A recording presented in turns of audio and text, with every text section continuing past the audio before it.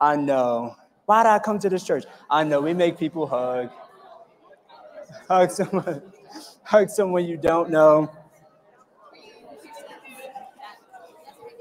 I'm going to back up just a little bit.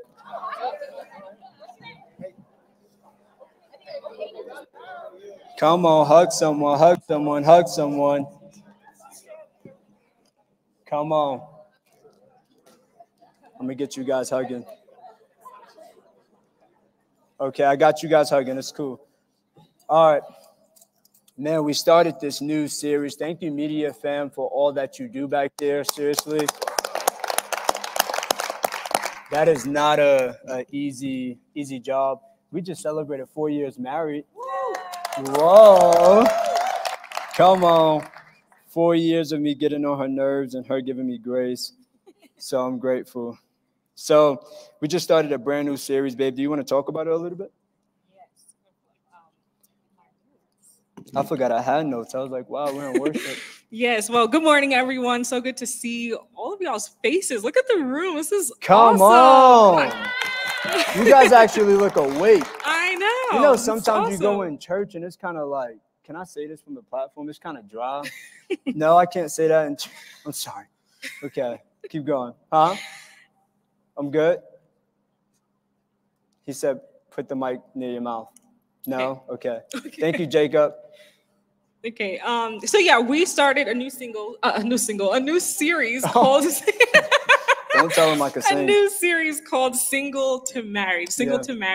And so we're really talking about here in part one, the power couple, when we're talking about the power couple, we're talking about a couple who is after God, a kingdom couple, right? Because we really wanted to, for a lack of a better term, come for or debunk the way the world defines a power couple, right? Oftentimes the world will define a power couple by, what they dress, their attire, their possessions, and things of that sort. And so we really want to grab biblical context for who is a power couple. What are some things, and even through our notes last week, we started part one, there's so much in here that we can add, but these were just some things that we really felt like the Lord had highlighted to where we were like, okay, these are some attributes, if you will, to a kingdom couple. It was a beautiful part one. And, we really just emphasized the importance of understanding that as two people, individuals that are married, but both of them are on fire for the Lord.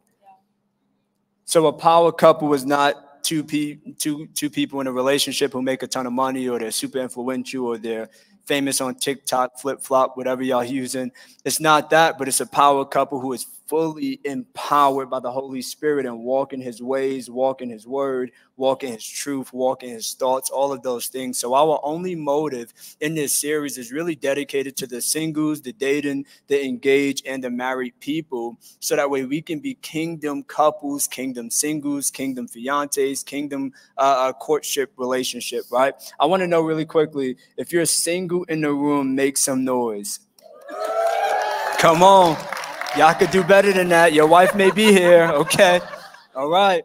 If you're in a relationship, if you're in a courtship relationship, raise your hand. Let me see. Make some noise. Come on. Okay. All right. If you're engaged, come on, make some noise real quick. Let's go. Come on. I love it. Look, he's a proud man. I love that. Come on. Now, if you marry, I better take over this building. Come on. Make some noise. Let's go. Come on. So we're going to have some fun today. Man, last week, what was the first? You do the first 2 points and just read the title, and I'll do the next 2 points, and then we can kick off today's teaching. Okay, so we had started off and we did 7. Well, it's going to be 8 in total. Yeah, 8. Just keys to prepare or to be a power couple, right? Because these are things that you can apply here and now, right? Like you just said, there's singles in the room. There are people who are courting, dating, engaged, all the way to married. And so these are things that we've implemented while we were single, and we still carry throughout being married, And so the first one was a personal life fully immersed in Christ. Number 2 was praying together. Number 3 was learning together. And number 4 was serving together. That was a powerful one.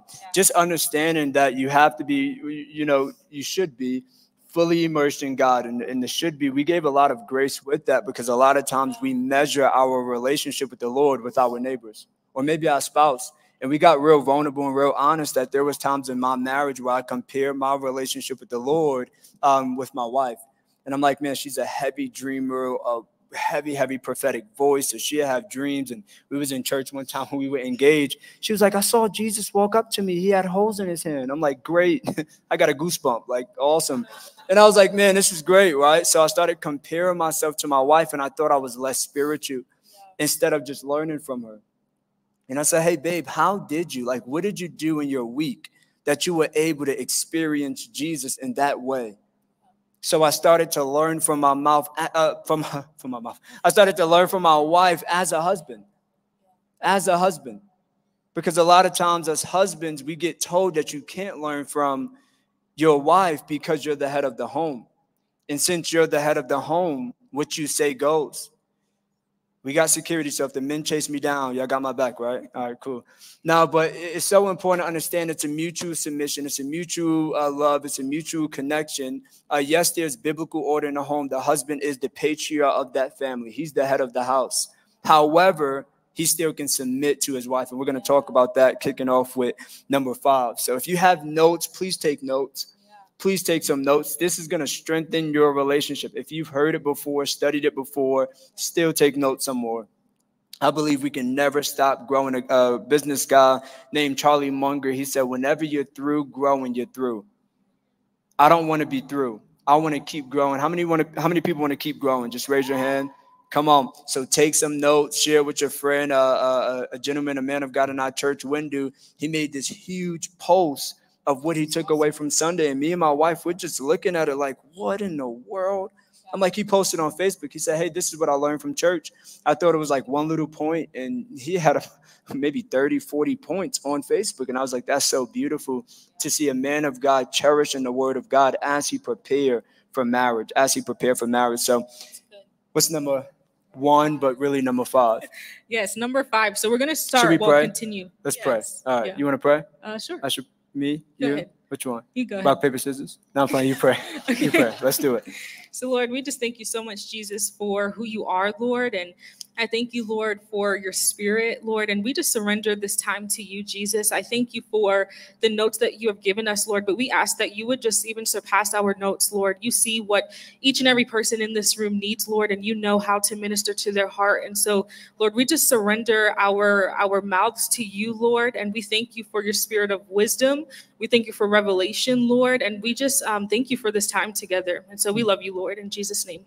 Amen. Amen. Amen. Let's do it. Alrighty, so we're going to be talking, number 5 is submit together. And, you know, when we were preparing this, I was just asking the Lord, what is one thing that really stands out about, you know, a kingdom couple, a power couple? And I feel like I heard the Lord say it's their ability to submit together, that a power couple, a kingdom couple, one thing, a strength of theirs is their ability to actually submit together. Yeah.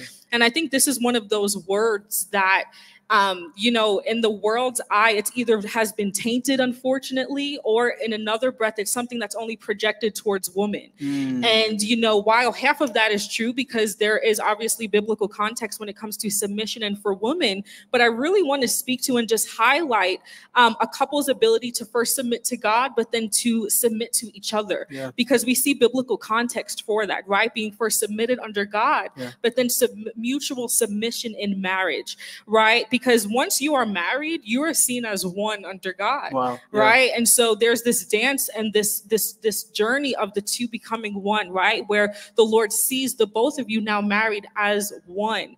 And so we have to gain some context for what does submission look like? What does it mean? And so if you're taking notes, in simplest form, the word submit, it simply means to come under, right? So it's the act of accepting. I love this definition. It says accepting or yielding to a superior force or to the will and authority of another person. Wow. And I think that's so powerful, because in simplest form, you're saying, okay, I'm submitting to the Lord's will for my life. I'm submitting to my husband's direction as he submitted to the Lord. We're going to talk about that more. And so it's really important for you to gain some order and context for what does a biblical marriage look like when it comes to submitting, right? Because there's order and structure within a biblical marriage. And so you have to implement that structure or be aware of that structure so that you know what to submit to, how to submit, who am I submitting to, right? And so when you think about a kingdom, every kingdom has principles, they have structure, they have order, right? You think about the UK, the United Kingdom, right? There's an order there so that it projects a vision and so that it projects also its mission for that actual kingdom, right? And so when we think about the kingdom of God, when we think about marriage, we see biblically that there is order. There is structure to God's overall design for his covenant and what it means for two to become one and to be unified under God, right? And so I want to read 1 Corinthians 11:3. This is in the English Standard translation. And this is Paul speaking. And he says, in context to marriage, he says, but I want you to understand that the head of every man is Christ. The head of every wife is her husband, and the head of Christ is God. Wow. And I love that because we see this picture, and I know you have amazing revelation on this. Hey, go ahead, baby. So good. But I'm reading your notes. This is powerful. Thank you. But we see this context where when we're thinking about submission and we're thinking about order, we're thinking about structure within a marriage, we have the ruler who is God, we have the head who is Jesus Christ, and then the structure that follows, and that's the husband. Also, you can think of him as the patriarch, and then you have the wife, right? And so a power couple, they need to establish who it is that their marriage is actually built on, because ultimately this determines who you are submitted to, right? If we don't gain, and you could think of that as a very foundational statement, but often it's the foundational things that the enemy comes for. Because I know for myself, growing up, I didn't understand. Hold on. You can't just drop nuggets like that and just breeze past it. Say that one more time.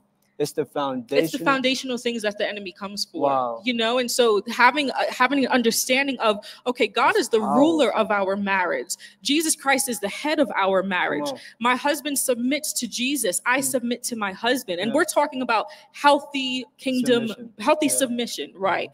And so with that, you have to understand you have to establish who it is that you are submitting to, because that determines who your marriage is built on, right? And so first we're called to submit to God, and then we're called to submit to each other in marriage. And we gain context for this in Ephesians 5:21.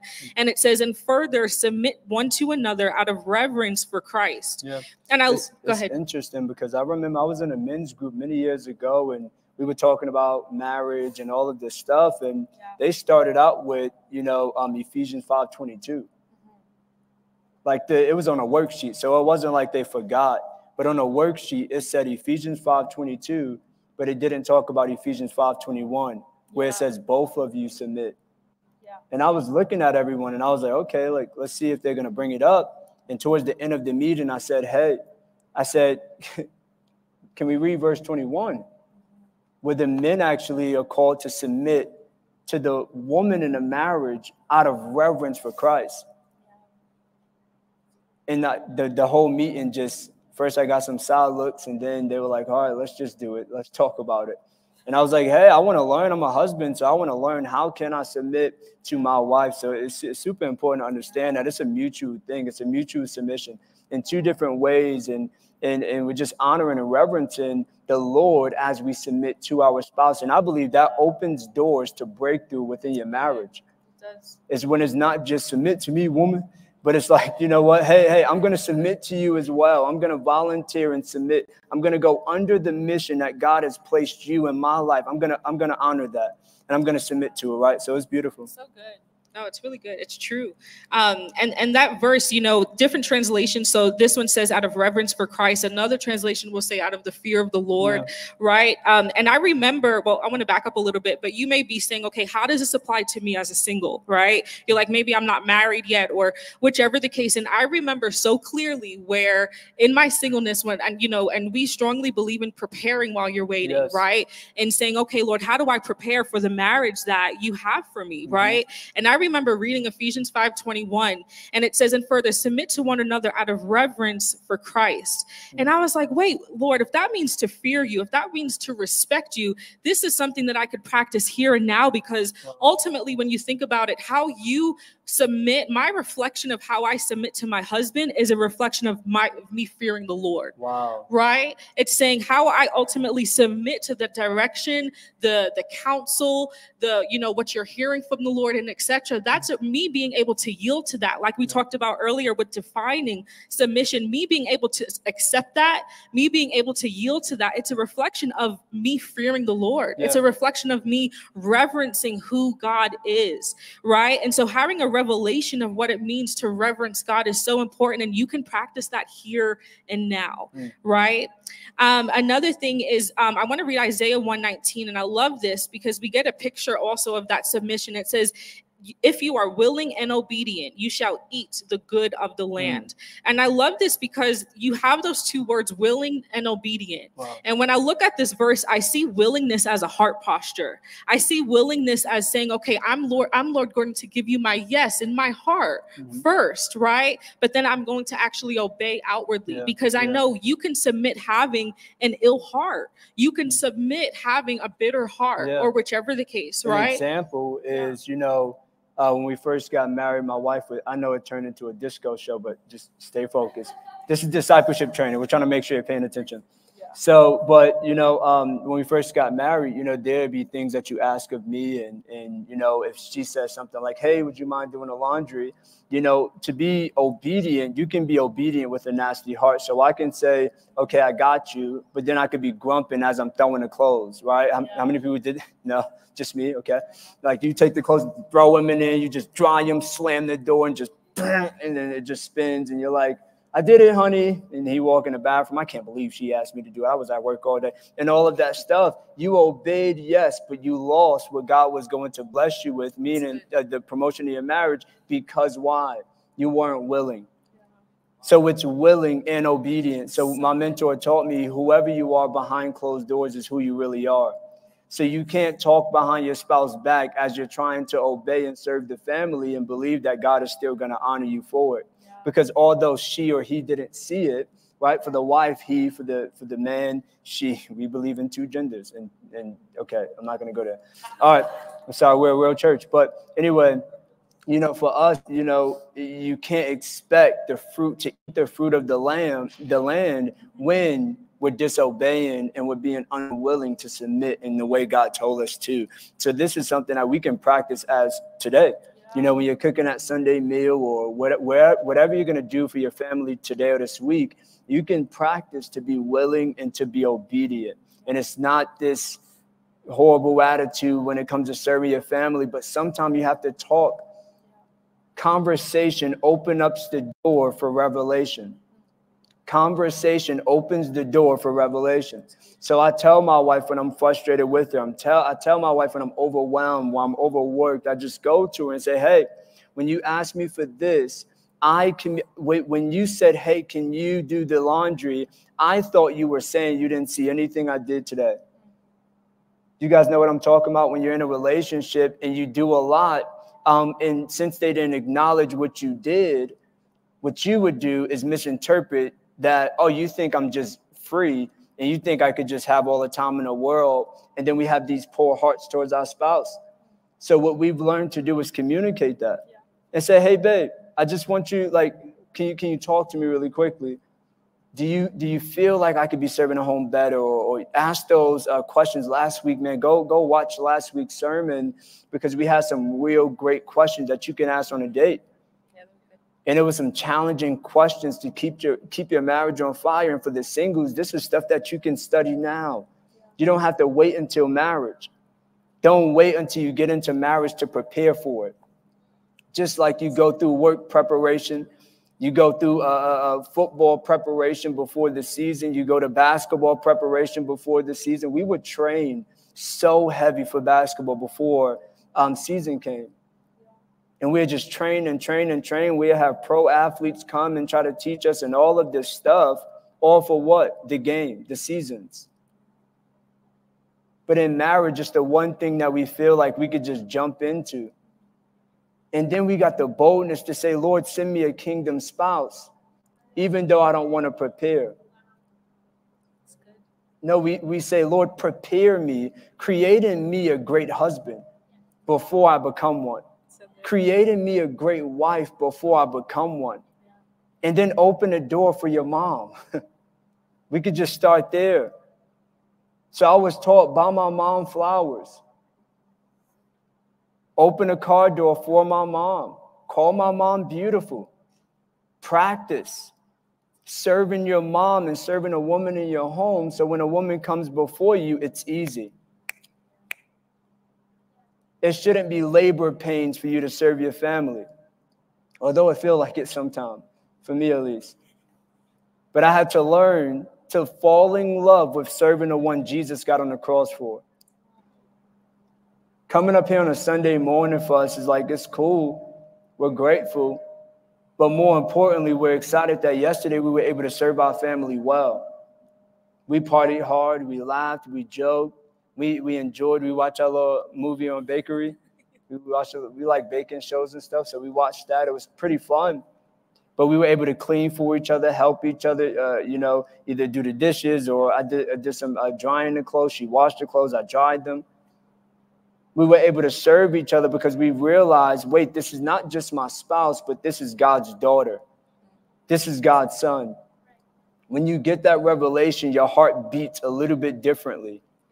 There's a true care and a carefulness that comes when it comes to serving your family. And we're learning it. We're not pros at it, nowhere near close.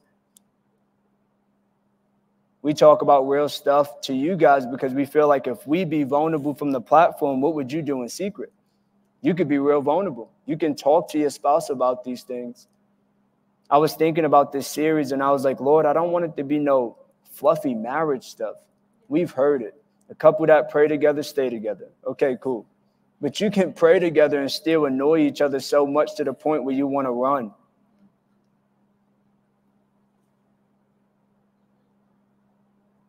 Where you want to hide in your own home. That's a real thing. Real couples go through real stuff. If you want to be a power couple, there's powers of darkness that's trying to destroy you. Do you realize that? You can't be a kingdom couple without warfare. How many people are experiencing warfare in your relationship? Okay, and if your hand's not up, that's cool. How many people are just for comfort? How many people ever experience warfare in your relationship? Okay. Do you realize the reason why, the proof, a lot of times, the proof of your warfare is a reflection of your call. So the reason why you go through a lot of marriage problems is because the enemy is hating the fact that y'all are an illustration of Christ in the church. So he tried to get a divided kingdom within a marriage. Remember, the enemy tried to change Jesus' mind about us. He said, eat this bread. He said, follow me. I'll show you. I take you. I'll let you be the ruler of the whole earth. He was saying this to him. What was he trying to do? Change Jesus' mind about us so Jesus won't die. So since Jesus died, went through 3 days of the burial, and then resurrected on the third day, ever since that moment, he's been amplifying, trying to turn our hearts against God, since he couldn't turn God's heart against us. There's times in our marriage where the enemy was trying to turn me against my wife or my wife against me. How many people, be honest, be vulnerable, in your marriage you ever experienced feeling like your spouse was your enemy? Y'all hands are real low. They like, just in case. Just in case. All right. So, am I going to the sixth one? No? Still you? Yeah? Yes. Okay, I'm sorry. No, that's okay.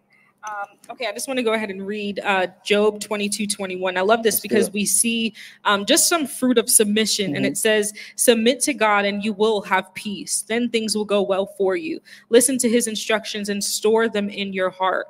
And I love this because we see that submission brings peace. Yeah. Submission brings unity. And what I was thinking about, I was like, you know, seeing how submission brings peace. A peaceful home oftentimes is a home that is unified. Wow. And then we see in scripture how where there's unity, God commands the blessing. And so ultimately, a marriage who is submitted to God is a marriage who also reaps the blessings of God. Wow. Right?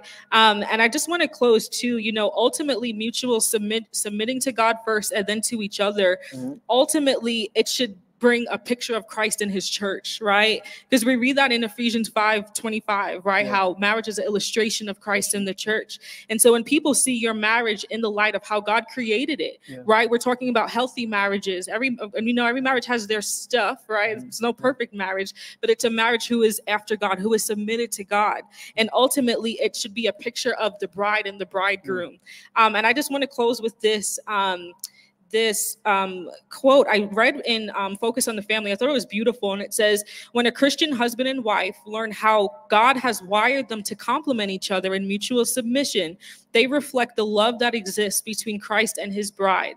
And so ultimately, when you think about submission, right, it should point to a bigger picture. Because you can get caught up in all of the jazz and all of the stuff. But ultimately, when you think about the fruit of submission, it's saying our ability to submit to God, then to submit to each other. It points to the bigger picture of Christ and his bride, Christ and his church. Right? Yeah, that's beautiful. That's beautiful. So write that down. Number 5 is submit together. I want everybody to shout this. Obey together. Obey together. A little bit more bold. Obey together. Obey together. Look at your spouse and say, obey with me. Obey with me, baby. Come on. All right. So I want to talk about submission really quickly, and then I'm going to jump into obedience. But I wanted to, because I was thinking about submission and biblical submission, and I want to share something that was on my heart. Submission is not submission if it's forced. Submission is not submission if it's forced. Let that be freedom for your home. It's good. You can't force no one into following you. This is why Jesus is not forcing you to get saved. It's an opportunity. It's a privilege. It's actually an honor to submit under the mission that God has ordained. That's pretty cool. The one who created the stars, who can turn it from light to day, and the one who created each and every one of us uniquely, and he knows every hair that's on your head. And the old preachers say even the ones that's missing, like he knows all of it. He's the one who says, hey, I have a mission for your family. Now you can submit to it if you want to. You're pretty special. That God Almighty wants to give you a plan for your family. Think about that. All week long, I've just been thinking about how wonderful is God that he actually has a plan for us. You see what I'm saying? So obey together. I want to read Deuteronomy 5:33. And it says, stay on the path that the Lord your God has commanded you to follow. Then you will live long, prosperous lives in the land you are about to enter and occupy. I believe there's a real prosperity blessing upon your family on the other end of your obedience. And when I use prosperity, I'm not just talking financially, because you can be financially well, but your heart is sinking. It's possible. It's possible to have the best job in the world, but go home and hate the family God blessed you with. We're a heavy church, so we kind of preach heavy stuff. And I feel like Jesus is on the way, so there's no time for games and joking around. And we have fun, we make you laugh, and it's really medicine.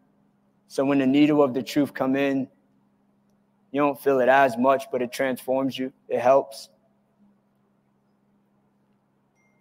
But one of the rules that we've made in our home is we're going to be an obedient family. 2 months into marriage, as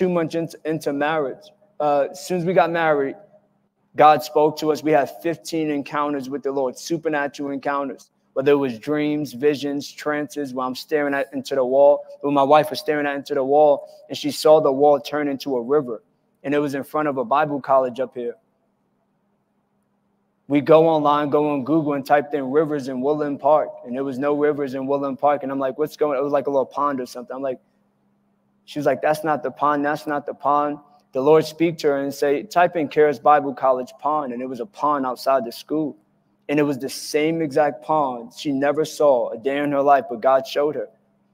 We never knew what the inside of this school looked like. And the Lord showed her the inside of the school, how it was made of wood and all of this wood. We're from Brooklyn, New York. There's no wood. Not even close.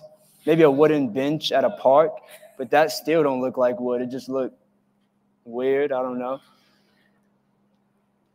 But then God starts speaking to me. Hey, it's time to pack your bags and move to Colorado. After he spoke it, as a newly married couple with not a dollar, not a quarter, not a penny. No, we were broke. But as a newly married couple, we said, what is the smartest thing to do? Pack our bags and move. We moved out here with makeup and Bibles. Not even clothes. Lord help us. We got clothes now, praise the Lord, but we didn't have no clothes. No car. Matter of fact, our car, the moment, isn't this crazy? The moment we said yes, my wife's car was totaled. Her car was totaled. My car sounded like a chainsaw, so we wasn't driving it. I was like, there's no way. So I was like, baby, it's over. We're going to have to walk to Colorado. We would have just got here, by the way, if we walked 4 years ago. We'd have just arrived. But I was like, man, what are we going to do? And family was calling us, friends was calling us. My friends are like, bro, this is a sign. You're not called to go to Colorado. And I was like, bro, John 10:10 says the enemy come to steal, kill, destroy, but God come to give life and life more abundantly. So I guess it's a sign that God is telling us to go. He's like, well, how are you going to get there? I was like, bro, I don't know, but we're packing up the house. I got to go. We packed up the house. We had boxes to the ceiling because my wife was a makeup influencer. She traveled all over the world. They give her free makeup and still. We open the doors, makeup on it. I'm like, how did they, what? How is it here? And it just keeps sending makeup. So we had so much makeup in the car and we just packed it out. Well, we just packed up the house. And my friend calls me 2 days before we have to leave. And he was like, hey, bro, I don't know what's going on, but you have to come get this car off my lot. And I was like, what do you mean? He was like, God told me that you guys are called to start a church and it's not here. It's in Colorado. You guys got to come get this car and go do what God told you to do. I was like, well, thank God I started packing and I didn't go into freak out mode because we made a decision in my wedding vows. I told her that I'm going to lead the family by obeying God. I said, I won't be the sharpest. I won't be the smartest. I won't be the richest. But I'll tell you one thing, I'll be the most obedient person you've ever met. And I've upkept that vow up until now, and I'm going to keep going, and we're radical. Ask your spouse, what is it in our marriage that God is telling us to do? Because a lot of times love can be blinding. And because you love someone so much, I've saw it happen where you love someone so much, you say no to the plans God has spoken to you because you love them. Jesus said, in comparison to loving me, hate your family. Everybody was like, that's in the Bible. It's in the Bible. He wasn't saying literally hate them, but he was saying in comparison, if God tell you to do something, what are you going to do?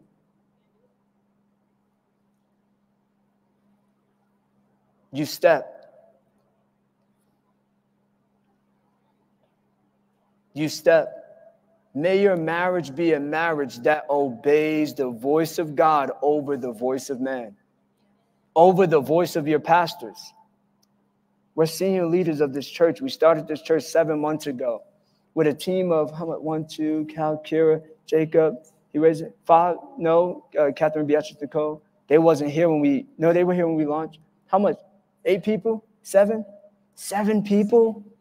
And Trent, 8, my daughter. 8 people. And we were like, we're believing God for a coffee shop. Every coffee shop said no.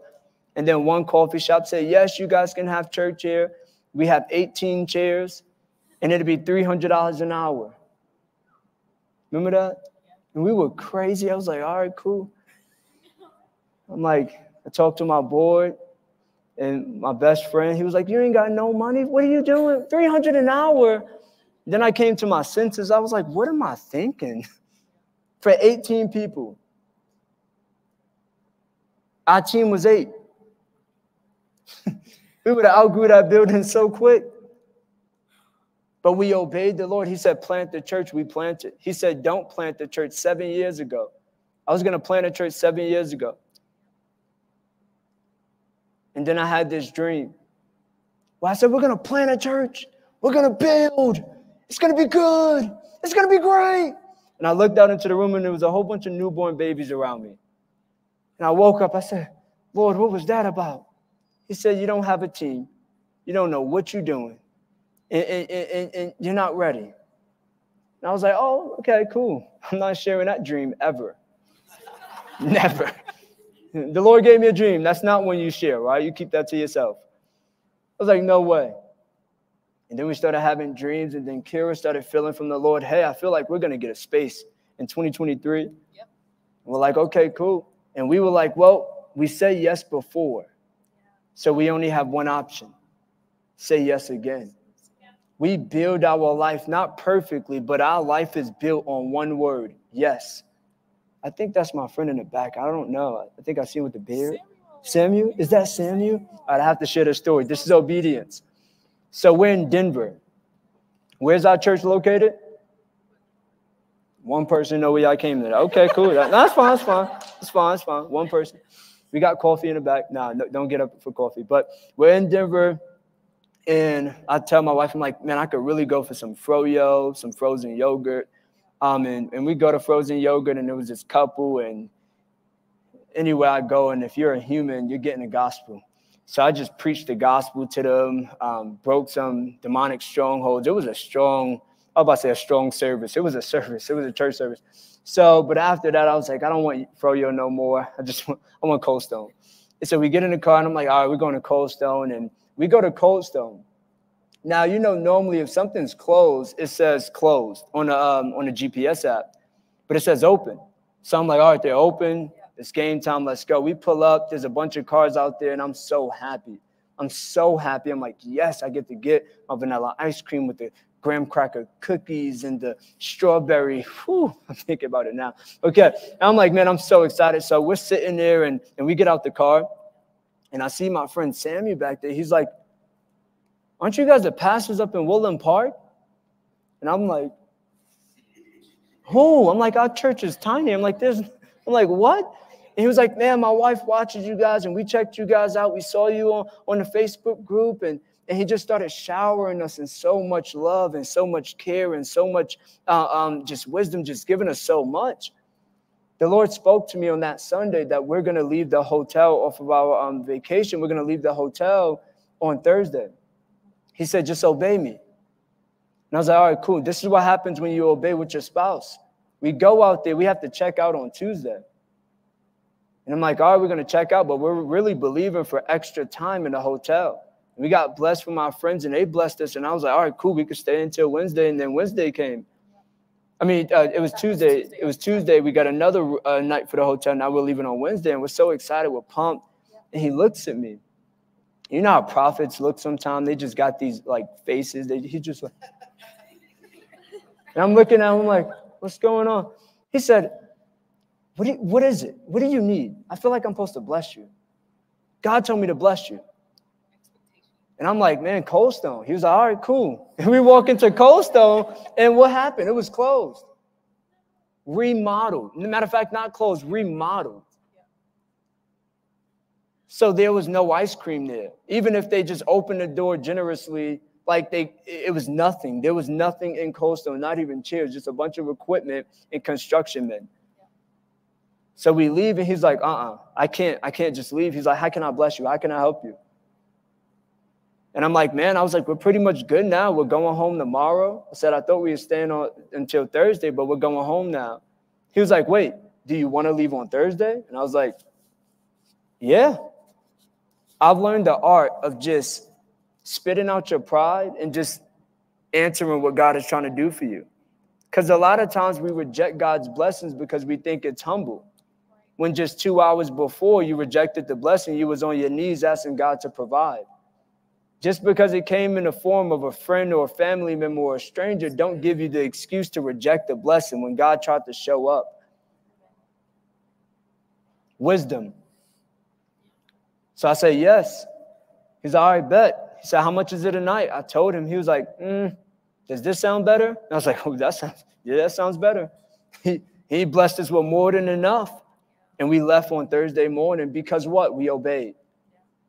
We obeyed. I obeyed to preach the gospel.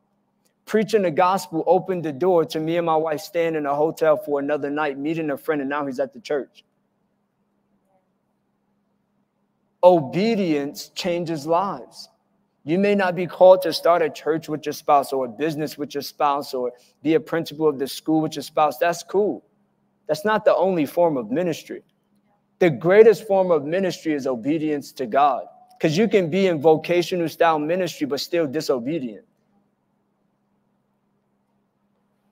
So a power couple is a couple that is always willing to obey the Lord, regardless of their dreams or their desires. I wanted to be a designer in the fashion world, and then a Christian Jeff Bezos. My wife wanted to do makeup.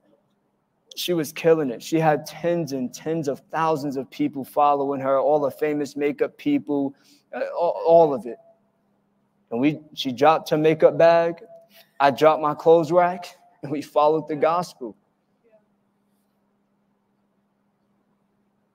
Obey. If you get one thing out of this whole message, hold your spouse's hand when you're in the car going back home and say, baby, I am vowing to you that I'm going to live my life obedient to the cross, to Jesus Christ. Whatever he's telling us to do, we're doing. Whatever he's telling us to stop, we're stopping. Whatever he's telling us to adjust, we're going to adjust. We're just going to live our lives obedient to Jesus Christ. He wants your whole life, your whole marriage. And my last thought for that one is a power couple isn't perfect. A power couple isn't perfect. However, it is a couple who's learned to lay their life down, to live the life Jesus told them to pick up.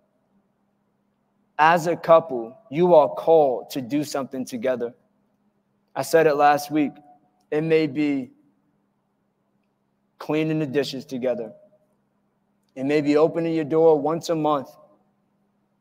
It may be hosting a worship night once a year. But it's in your home. Ask them, what is it that we're called to do as a couple?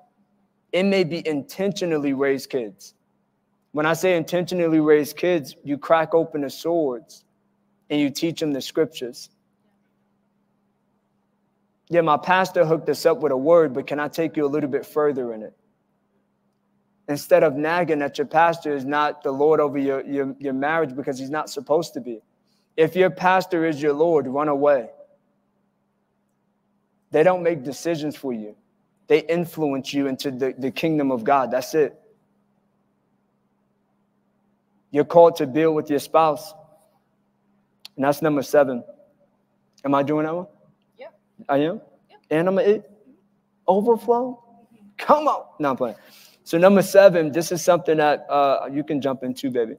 Okay. This is something that is super important, but building together. I want you to shout, building together. Building together. Let's build together. Oh, sorry. Couples, tell your spouse, let's build together. Wow, okay. All right. So we're, no more jokes. Okay. Amos 3:3. Can two walk together except they agree? In other words, it's not possible to walk together if you guys are not holding hands while you're walking. Don't be the hindrance of God trying to move in your family because of personal stuff in your heart. Take it to the King. Take it to him. Take all your baggage to him. And he'll help you with it. Hold hands with your spouse. Let them know why you struggle to obey, struggle to build. I told my wife there was times I felt so insecure. I was like, babe, I grew up with a speech problem. I couldn't read out loud. And it wasn't like, oh, we all get nervous sometime. No, it was a brain issue. I had 3 teachers in the classroom, 1 at the front, 2 on my side. I was in curriculum assistance. I was the only kid in the classroom who wasn't in a wheelchair or wearing a helmet or couldn't speak. God radically healed me, but I still was insecure. And then he called me to preach the gospel. And I'm like, all right, cool, coffee shops is my ministry. He's like, no, you're going to plant churches in the north, south, east, and west. You're going to reach millions of people. I said, stop. Why are you trying to embarrass me? I already repented. Like, please don't do this to me. I'm like, why? It's like, this is what you're called to do. Even when you had a learning disability, I've called you. So I came to my wife and said, hey, I have the insecurity. She said, what is it? I was like, I don't feel like I can properly lead people because I'm not smart enough. And I remember she told me, she was like, well, did God call you? And I was like, yeah, of course, yeah. She was like, no, meditate on that. He called you. Either God don't know what he's doing or he does. Which one is it? So insecurity can't rule and reign in your life. She talked to me about some of her biggest things that was hindering her from building. And you know when someone shared their biggest problems or biggest regrets or something with you and you're like, oh, that's nothing, God will take care of it. But we can't even share our smallest ones sometimes. You have to ask the Lord, how did I get to a place when I can excuse other people's sins and forgive them? How do I use that same heart on myself? Because a lot of times we're crippled to build together because of what happened before. It's a satanic agenda. I have to cripple and ensnare you to your past because I'm intimidated about your future. That's a word. The enemy has to cripple you in your past because he's afraid of your future. Because your future is destroying the works of hell. So if he can trick you just enough and delay it, he's okay with it. But you can't be okay with it. You got to stand up and roar. Make them pay. I'm not kidding you. We're making them pay. I remember we was in spiritual warfare, really intense. Really intense. And what I did was I said, all right, cool. You want to attack me? Now watch this. I start winning souls almost every single day. Almost every single, not every single day, but probably five days out of the week, I'll win someone over to Christ. And I felt the grace come in my home. And I knew he backed up. I was like, all right, you keep playing. This whole world will be worshiping Jesus. And I'm like, matter of fact, because you wanted to even try me, now we're about to go real hard. I'm going to pray a little bit longer. I'm going to worship a little bit harder. I'm going to weep a little bit stronger. I'm going to travail a little bit longer. I'm going to go hard now. So we always laugh. I'm like, why does the enemy still try us? If you're wise, just shut up, and then we'll probably calm down. But the more you get loud, the more we get louder. That's the church. And that's how you ought to be as a couple. This is how we build together in our home. I kid you not. We build our prayer life together, our devotion life together. The way we worship, we praise God and worship together as a family. We bring my daughter and I'm like, come here, Trinity, let's worship. We don't force her into it. We let her be. We let her experience God. And there's times we've saw her encounter Jesus Christ. Where she'll like do like this face and like she'll like shake. And I'm like, she's 1 year old. Powerhouse. Why? We raised the bar in our home. Even when you come over to our house, we don't tolerate anything. If it's apart from Christ, you're going to get set free. Why? Because we like to control the atmosphere in our home, and it has to be holy. So you come dull and you leave on fire. It's like Heart of God Church. There's no in between. You either hate it or you love it. Why? Because we madly love the Lord. We're crazy about him. We'll do anything for him. We'll pack our bags, go to a foreign land, and preach the gospel in a tent. I don't care. Why? He saved us. So if we die, what happens? You meet him, but he saved your life. So why are we incubating with our spouse? It doesn't make sense. When I met my wife, and I knew we were in courtship relationship, and I'm like, man, I said, are you ready to really lay your life down for Jesus? I'm like, because I'm going to marry you. There's no ifs, ands, or buts. It's on, like popcorn. I was so happy. I was like, let's go. So we got married less than a year. And I'm like, we're going 4 months dating, 4 months engagement, got married. And I was like, hey, look. And right before we got married, we had a long talk. And we're like, listen, our marriage, yes, is going to be Snuggies and hot chocolate with whipped cream and just hanging out. I love you, baby. You're so cute. Oh, my gosh. Yeah. You know, all of that. Yeah, cool. But I said, we're really called to serve people for the rest of our life. We're really called to live consecrated to the King for our whole life. Are you ready? And boy, the war was on. There was a huge target on our back from heaven. But because you're marked of heaven, hell also got their attention too. So we learned to build our house on the rock. The revelation of Christ, who he is, how he is, why he is that way, and who we are in him. And we learned to build that kind of house so when rain came, winds blew, our house was firm. It's not a song we sing. It's actually an instruction manual for you to take. We sing this song so we can get the blueprint, go home, and now build it. Right? So I want to know something. The same way we often talk to our spouse about finances, the bills, the kids, school, health, everything else, do we have that same heart posture when it comes to talking about spiritual matters? This is not a judgment. This is an invitation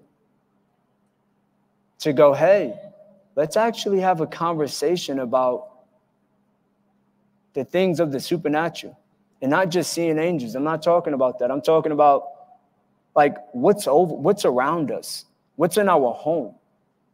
Why is it that our kid wake up in the middle of the night screaming to the top of their lungs and we just say, oh, go back to bed. It's fine. He had a nightmare. Where do nightmares come from?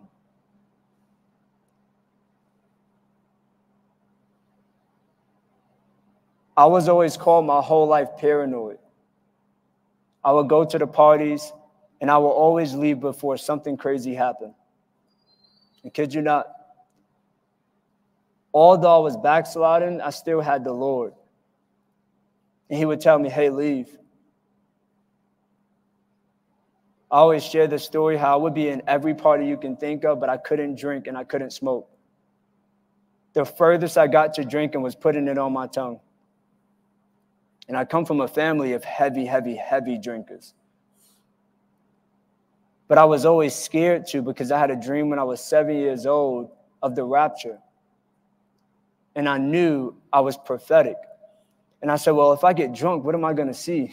So I was always scared. So I'm like, my friends get drunk and they can hang out with the girls. I get drunk and I see demons. And I'm like, I'm not trying to do it. So I just said, I'm not going to get drunk.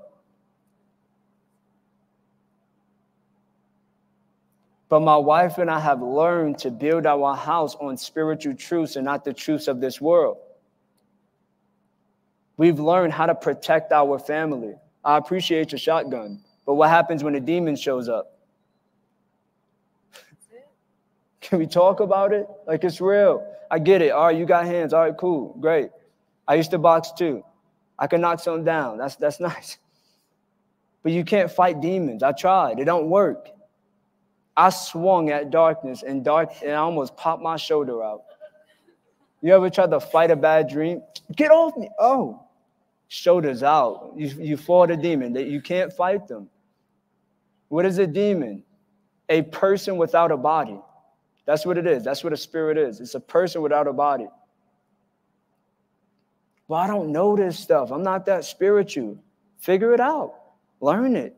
Go get books. Get around other believers. Get around other people. Ask these questions. You don't stumble or fall into pornography. It was a seducing spirit trying to come after you. We don't talk about it now, but then we're irritated later when stuff happens in marriage. This is why we talk about it. It's a concept called, that me and my wife, we do. It's called affair proof your marriage before it starts. And it was teaching you how to really walk in purity before you jump into marriage. I told my wife, I can't kiss you anymore. I said, I don't want to get comfortable kissing someone that don't belong to me, because when we get married, what's going to change? Wow. She was not mine. She didn't belong to me. So I said, let's stop kissing until we get married. That's why your pastor say you may now kiss the bride, assuming that you never did. Wow. Just by a show of hands, since it's quiet, make me feel better. Is this helping? No, some people. Okay, cool. Praise God. This is so important to understand. You're called to be a disciple, a real one. Having mask on in church is boring. It's tiring. I used to do it. I used to come, snot on the carpet, go home, and live in sin. I break down the things of warfare because I've overcame it with the help of the Holy Spirit. So I was exposing myself to the men, how about 9 years ago, I got really set on fire for the Lord. And I realized everything I did before that, I didn't know what I was doing. I was stupid. And then I got saved. And I was like, all right, cool. Now I'm going to build your kingdom. And I was telling the men how I was so bound by pornography. I watched pornography from Monday to Friday. And I didn't watch it on Saturday because I knew the next morning I would wake up and go to church.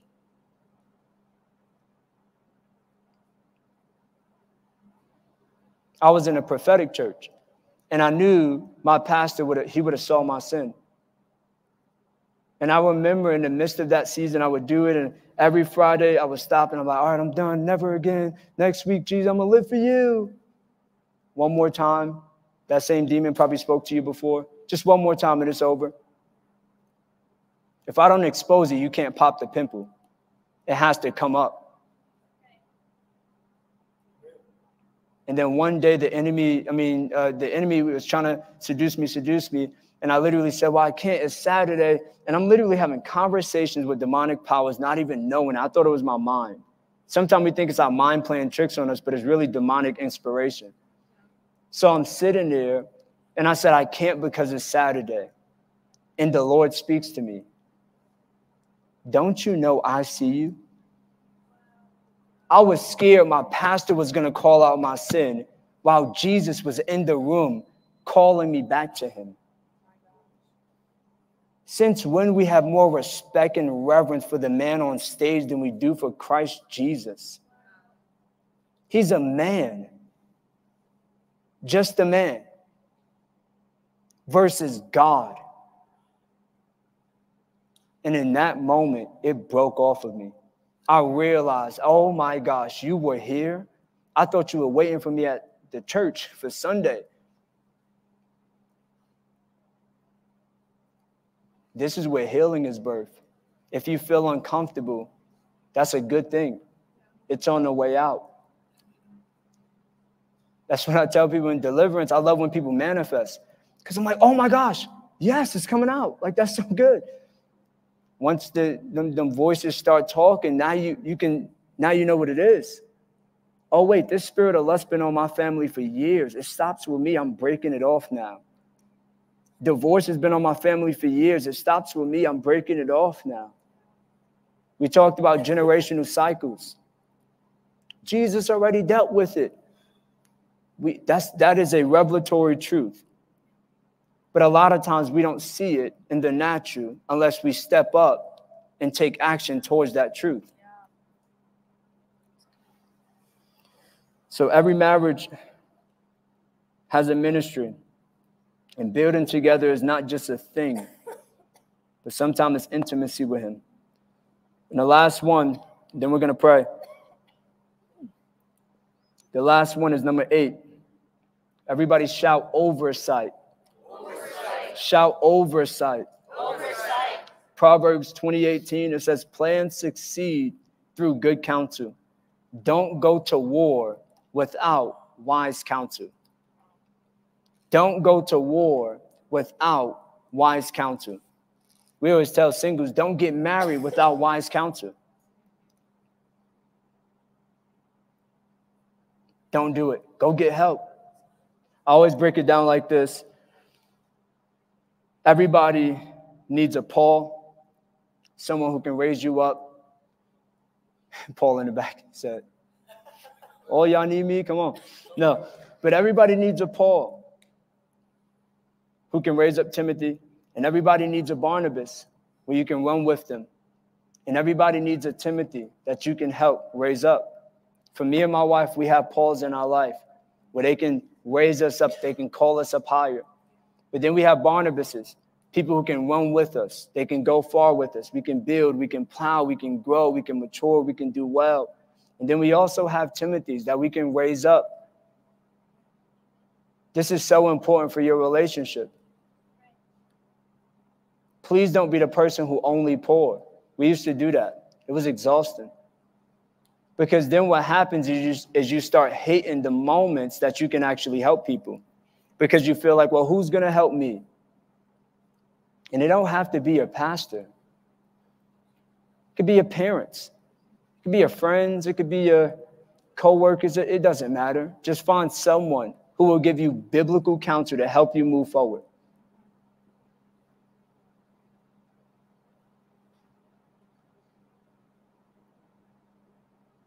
I promise you, you're going to have your Sunday dinner tonight.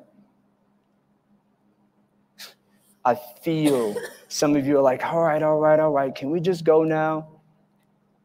The moment you start feeling that, I promise you, it's because the Lord is trying to deposit something within your heart. I've learned that.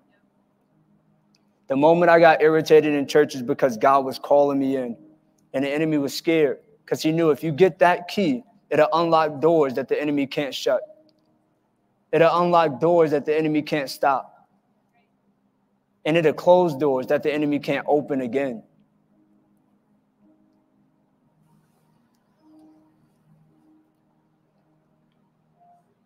We all need someone to help us in our marriage. We all need couples who we can do life with. And we all need to be helping the younger couples. And when I say younger, a lot of times we assume that we have to find the oldest person in the church to learn from, or we have to find the youngest person in the church to pour into. But the truth is, we say it all the time, maturity does not come with age. It comes with the acceptance of spiritual responsibility, accepting it. I'm going to say this. How many, man, this is hard. I'm going to just say it anyway. We're heart of God. So how many people ever met an older person absent from wisdom? Wow. Dang, some of y'all hands went up too bold. We got to talk. They said, my boss, I got you. All right, cool, chill. Give them some grace. But it's so true. And then how many people met some young people who didn't have wisdom as well? I was one. No wisdom. Now, how many people met older people who was wise, super wise, like everything flowing from their mouth, like what? And how many people met young people, teenagers sometimes, full of wisdom? This is proof that wisdom is not a human, but it's the person of Jesus Christ. It's his word. So it doesn't matter who it is. Just be led of peace. We need help. Me and my wife, I had to look at her as a grown man in my home. I had to look at my wife and say, I had to give up control. I said, hey, babe, I'm going to be honest. The first year of our marriage, I said, I'm going to be honest. I love you. I care for you. But we need help. I said, I need another man of God to help me. You need another woman of God to help you. We need a couple to raise us up. That was the most annoying thing to tell her because I wanted to be Superman and Captain America at the same time. That was the best decision. Yeah. Yeah, go ahead. You ain't got your mic on.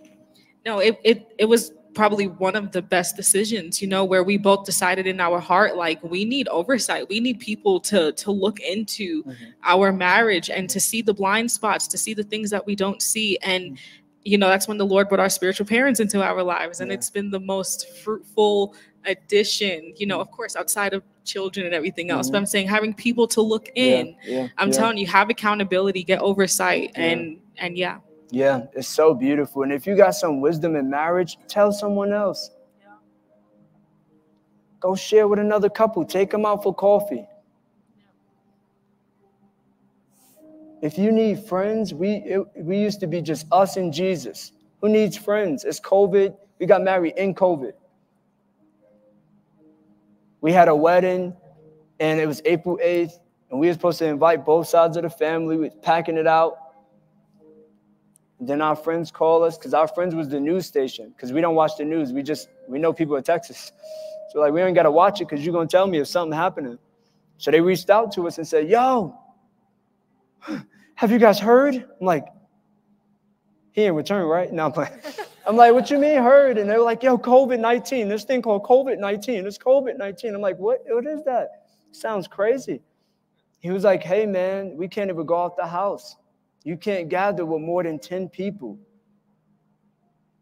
And that's when they passed like the 10 people mandate. And I was like, what? So I call our wedding coordinator and I'm like, yo, we still on, right? God gonna come through. She was like, no, he's not. We're sending y'all money back. I was like, what you mean? She was like, we can't have y'all here. That's too much people to gather. I'm like, all right, cool. We could go to the church. Our pastor's like, we can't open the doors to the church. We don't own the land. So they can really do what they want. Whoever owns the land wins the war. That's a whole prophetic word for Christians to start owning. So we're like, all right, cool, you know. And then our pastor said, hey, we could get married on Zoom. We can marry you on Zoom. And I was like, hey, I'm cool with. My wife was like, what? I was like, no, I'm not cool with that, baby. What's wrong with them? Trying to marry us on Zoom. Like, right? I was ready. I'm like, look, let me just marry the woman of God. I'm ready to go. And then we said no. We start praying. And we started seeing visions of getting married in a public park. And that's the only place we can go is a park. And we were like, what? Okay. And we got married in a park with 10 people. 10 people. But the beautiful thing with all of that was we prepared. We went to the seminars. We went to the conferences. We bought, oh my gosh, so many books on marriage. Day one wasn't the most important day for us. It was what happens after day one. And then we realized, oh, wait, the counseling don't stop. The wisdom don't stop. Watching the sermons on husbandhood and all of this stuff don't stop. It keeps going. And we realize we're called to learn and called to grow. So I want everybody standing. We're going to pray for you.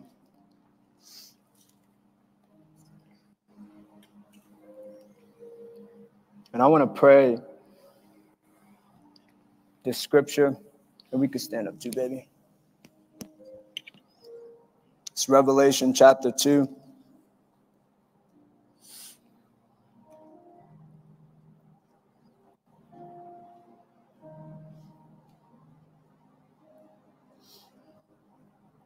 Okay.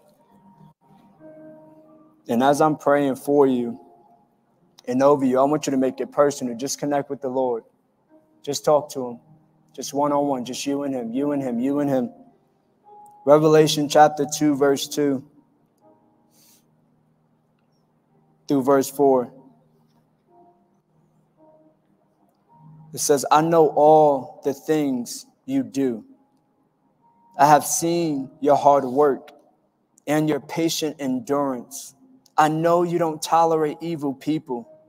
You have examined the claims of those who say they are apostles, but they're not. You have discovered they are liars. You have patiently suffered for me without quitting. Jesus is honoring them. He's telling them something. That you're doing everything right. All of your actions is great.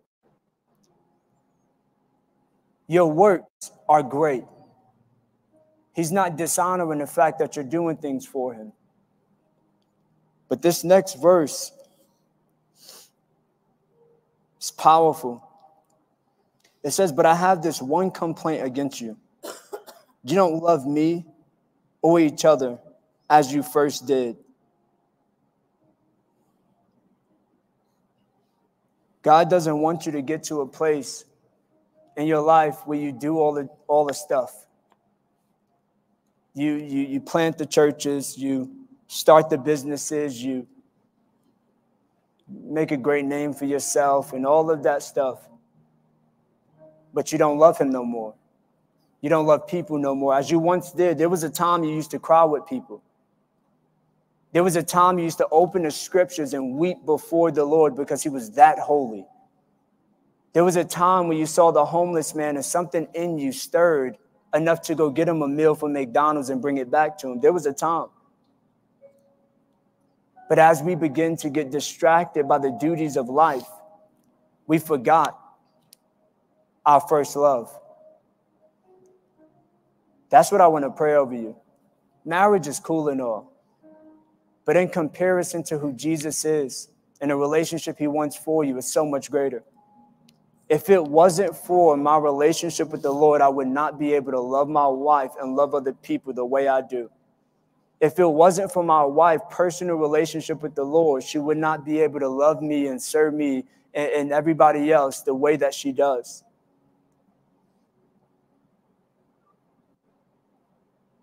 I talk to a lot of young ministers. And I talked to this one young minister. I'm so ready to preach the gospel, bro. I'm just ready to get, start the ministry, bro. And I was like, I want you to know the moment you become a leader is the same moment the attention is off of you. I know it seemed like it's on you, but it's really not, because most people don't care. They don't come to church to hear about you. They come to church to hear how can they increase. Are you willing to lay down yourself, lay down your image, lay down your brand, lay down your whole whatever you're trying to build, the empire stuff, and pick up the cross to serve people even when it doesn't benefit you? Are you ready? And he was like, oh, bro, like, you're kind of intense. Like, it's not that deep. And I'm like, he's coming. What do you mean it's not that deep? People are dying every single day. We make church fun and exciting because we know that's going to get you to come. But when you're here, we're not wasting your time. He's on the way. We're an end-time church. I really believe that. We're here for one purpose: prepare the bride of Christ for the return of Jesus. That's it.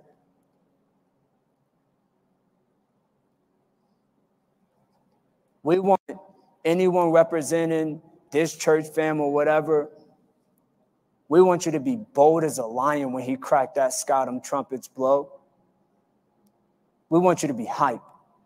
He said, I want you to shrink back and run away from me. I want you to run towards me like, there he is, the one I wept about in worship, the one I read about in the Bible, the one I heard about through the preachers and speakers. He's no longer entertainment. He's a real person. He's not like this fantasy that we just dream up. He's real. Your life depends on it. Would you worship him? Would you worship Jesus Christ for who he truly is? But I don't know how. He'll teach you. He'll teach you how. Your favorite preacher didn't snap his fingers and became your favorite preacher. But he learned to know Jesus Christ. The Bible says, Colossians 3:3, get to know your Creator and become like him.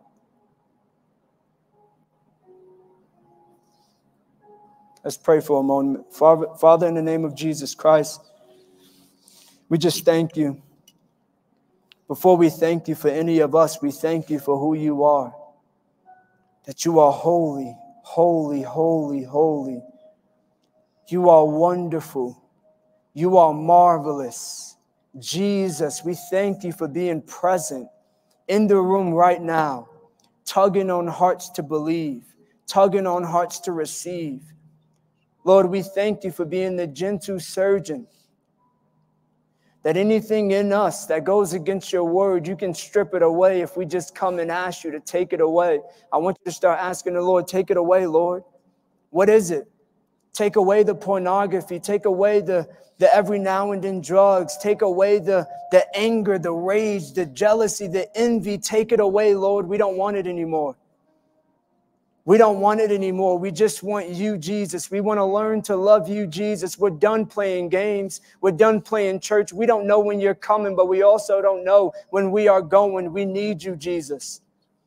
Let a seriousness get stirred in our hearts. Let go of your religion. Some of you came to hear Greek, Hebrew, and Aramaic. But what point of us speaking Greek, Hebrew, and Aramaic if we're apart from the one who created it all? What's the point? The Bible says you search the scriptures as if in them you find eternal life, but the scriptures speak of me, yet you don't come to me. We don't go to the Bible to find a solution. We go to the Bible to find Jesus. We don't come to church to find a little remedy for our marriage, but we come to church to find Jesus. We don't preach the gospel so people can like us. We preach the gospel so they can worship him. It's all for him. We become invisible, so he is made visible. Lord, we let go our prides and our offenses and the people that hurt us, all the stuff. Some of you are still bound by the not compliments of your family. You're still bound because they didn't celebrate you. They didn't celebrate you. They didn't praise you. They didn't, thank God for you when you made that decision. When Jesus is sitting there with a cake, with confetti, wow, with a heart racing. If you just look at me, son, you will see someone is there cheering for you. If you just look at me, daughter, you will realize there is someone who sees you. Who cares if that guy don't see you? Who cares if that girl don't see you? Who cares if that leader don't see you when God sees you? He's sitting there waiting for you to say, hey, I'm coming back to you, Lord. While all eyes closed and heads bowed, man, there may be people in the room who don't have a personal relationship with Jesus Christ. But you feel it. You know he's true. I could say Allah, I could say Buddha, I could say a lot of names, and they really don't hold that much weight. But when I say the name Jesus Christ, something always happens on the inside of you. It's because he's calling you home. If you're in the room and you're not born again, you don't have a real relationship with Jesus Christ, today's your day of salvation. It's not your wife's faith. It's not your husband's faith. It's not your mom or your dad or your family. It's a personal relationship, and that's what he's looking for. If you're in the room now, on a count of 3, I want you to just raise your hands and give Jesus everything you got. And just say, that's me. I'm ready to start my relationship with the Lord Jesus Christ. If you're watching online, I know many people watch online. If you're watching online, I want you to comment in the chat and say, that's me. We're going to have people praying for you after the service online. They're going to get up there and they're going to pray with you, labor with you, talk with you. connect with you. But on the count of 3, I want you to just shoot your hands up if you really want to give your life to Christ or rededicate it because you wasn't really living for him.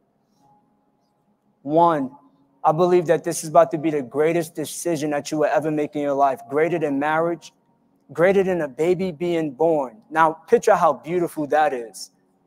But you coming to Jesus is way beautiful. 2, today, all curses flee from you. All bondages flee from you. All of the things the enemy had planned against you, it stops today. 3, if that's you, just raise your hand. Raise your hand, raise your hand. Come on. 1, let's go. Come on, come on. It says there's a party in heaven when someone give their life to Christ. So go crazy for that one person right there. Come on, come on, come on, come on, come on. Somebody, I want one of the men of God, go over them. He's big, so y'all better watch out, but give him a big old hug. Let him know, welcome to the family.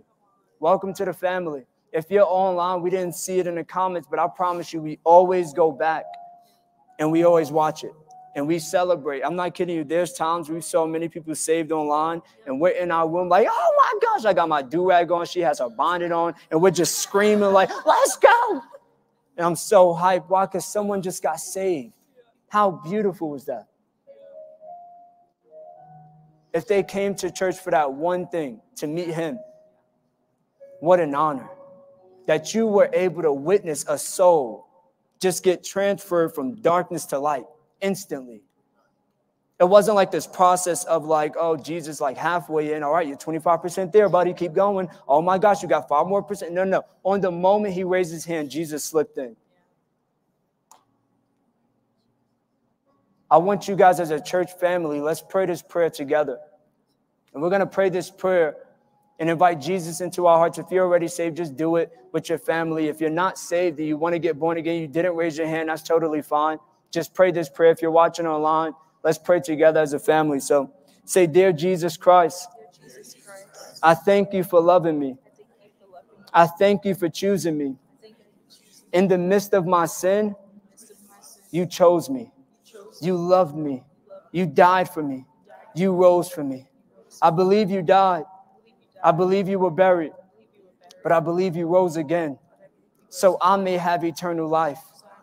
Today I choose life and life more abundantly. Jesus Christ, here's my heart. Do as you please. Here's my life. Do as you please. I am yours. You are mine. On this day, I am a born-again Christian. In Jesus' name, amen. Amen. Come on, come on, come on. One more time. Let's go. Come on. Man, this is precious. What we're about to do Giving. Okay, that's what we do at church. We give. Okay, so we're going to take a moment to give into God's kingdom. Let me say this. You guys could be seated really quickly. I promise we're going to leave. I promise. I want to say this. I say it every Sunday, and I'm going to say it every Sunday until Jesus returns, because I feel like there's a lot of manipulation happening and a lot of manipulation that we experience in the body of Christ when it comes to giving. Let me make this clear. You don't have to give. You don't have to. Some of y'all just got freed. You don't have to give. And I'll go on to say the truth. Matter of fact, if you don't give, God still loves you. Isn't that cool? Like, how many people have felt like if you didn't give, you got judged? Wow, we got a healthy church. I believed that if I didn't give, God was going to hate me. I used to believe that.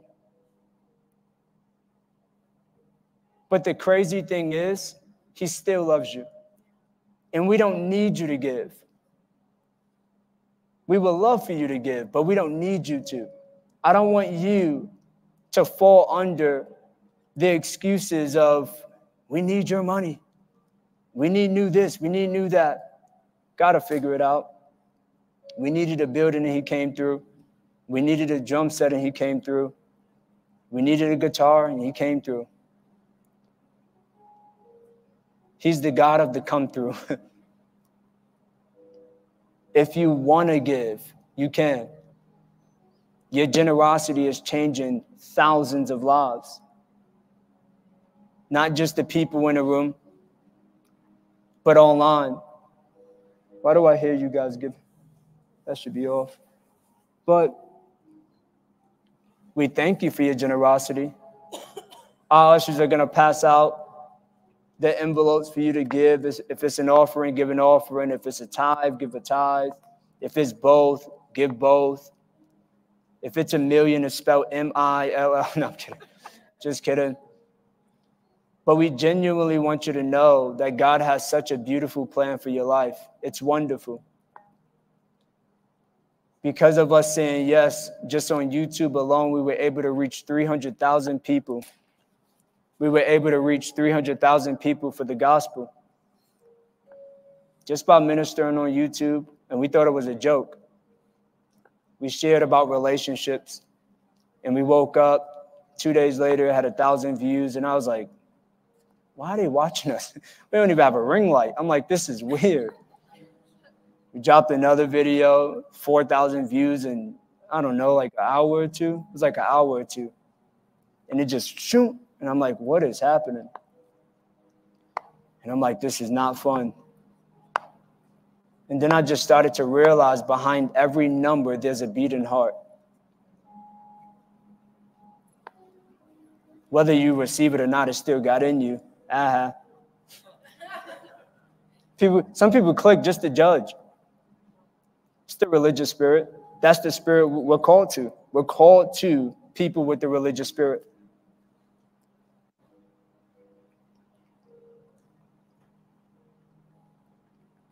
So when you give, you're breaking yokes. You're literally breaking yokes and helping people to have opportunities to experience Jesus Christ. So I want to pray over your seed. Your seed, your finances is that seed, but our prayers is the fertilizer. So we want to water it. We want to water it and speak life over it as you give. So Father, we thank you for giving us the opportunity and privilege to worship you. Where there are some parts of the world that can't even gather to worship you, can't even have Bibles. We're so grateful. Lord, we thank you for each and every person who came to church today to hear the message of Jesus. Yeah, we talked about relationships and marriage, but it really was to point to one man, Jesus Christ. Lord, for our online fam who are giving, would you surplus them? Would you increase them? Would you rebuke the devourer for their sake and for their advancement? For those who are giving here in the building, would you breathe on their professional life? Would you breathe on their finances? Would you help them with opportunities? Whether it's opportunities of ministry, opportunities of business, opportunities of relational help. Would you do it? Of course you would, because you're that amazing. So Jesus, here's our offering to you. Here's our offering to you. Here's our tithe. Thank you for giving us the privilege to actually give. So here's our honor towards that. In Jesus' name, amen. All right, you guys can go ahead and pass it. As you guys are passing it, you got a word for anyone? We're a prophesying church. Or many people say a prophesizing church. It's not a thing. But we're a prophetic people. All right, somebody raise their hand. Boom. All right, stand up. Both of you. Since two people did it. You have a corporate word? So you share it as I pray over these two. Thank you, Jesus. Thank you, Lord. Hello? There we go. Yeah, when during the teaching, I felt like as we were going through these different, step 1, 2, all of those, not steps, but I felt like for some of you in the room, it was almost like it was almost like you were grieved in your heart because you're hearing these things and you're like, Lord, that's a faith pull. where it's like, I don't know if I can have that. I don't know if I can experience that. And I feel like the Lord said that today, that there were seeds planted within your heart that he intends to water for the marriage that you desire to see. And I feel like he just wanted to encourage you in that today, because I remember even for myself, I was someone who I didn't grow up seeing healthy marriages. There were countless divorces, and it honestly was a faith pull. But the Lord had planted that seed within my heart. And thank God I look back and I'm like, wow, Lord, thank you for planting that seed within my heart and watering that seed to where now we have a God-fearing marriage. And so I just pray that that's encouragement to some of you, if it's one of you in the room, but the Lord just says that that seed was planted because he desires and intends to water it. Man, if you can raise your hand, if you experience that, maybe broken families, divorce like crazy, keep your hands up. My wife is going to bless you in prayer. We're going to pray for you. And if you have not experienced that, or you did, but you've overcame it or whatever, I want you to be praying with us. God is about to heal some hearts. Do you believe it? All right. Just 2 of you. That's all I need. Just 2 people to believe it. Right? All right. So, baby, let's pray. Yeah. Thank you, Jesus. So, Jesus, I just thank you so much, Lord. I thank you so much for who you are, Jesus. I thank you for your precious spirit, Lord. And you see the hearts of man, Lord. You see what is upon their hearts, Lord, and you see their walk. You know what it is that you've walked through, what they've walked through, Jesus. And Lord, I just thank you, Lord, for the yes within their hearts, Lord, that says that they won't experience what it is that they walk through, that their future won't be a reflection of their past, Lord. We break off right now in the name of Jesus anything generationally in regards to divorces, in regards to adultery, Lord. Make that decision. Those of you who raised your hand, make that decision within your heart. And Lord, I thank you, Lord, for the marriages, Lord. I thank you for giving them fresh hope right now in the name of Jesus. I thank you, Lord, for planting that seed within their hearts, Lord, for the marriages, Lord, that they desire to see, Lord, the marriages that you first see, Jesus. And so we submit that request unto you, Lord, and we thank you for watering it, Lord. We thank you for your word washing over it, Jesus, to where each and every one of those who raised their hands, and even for those who didn't, I thank you, Lord, that they will be able to look back and say that they drew the line in the sand and they stepped over that threshold and into the open doors that you had for them, Jesus. And so we submit that unto you, Lord, and we say it is so. In Jesus' name, amen. In Jesus' name, amen. So, Windu, what was your name again? Who stood up? Yeah. Sam? Tim? Okay, you stand up too. I asked you guys to raise your hand. When we say we're a prophetic church, we mean we're a prophetic church. And one of the things we like to do is get thrown on the spot to prophesy the word of the Lord. For those who don't know what prophetic is or prophecy is, it's where a person hears from God and communicates to man. It's one of the sweetest things in the world, that God would use a complete stranger or someone you know, it doesn't matter, to speak a word of encouragement into you. And I want you guys to just confirm if it's true or false. We won't get offended. It's don't lie in church. That's the worst thing to do, right? So for Windu, when I saw you and you raised your hand, it's like once your hand went up, it's like you had a weight in it. Like you had a weight. It was like a dumbbell. And you raised your hand, and I saw you like pick up this weight. And I was asking the Lord, what does that weight mean? And he began to speak to me that the weight that you are carrying is the weight of leadership. The weight that you are carrying is a weight that's called shift. Shift.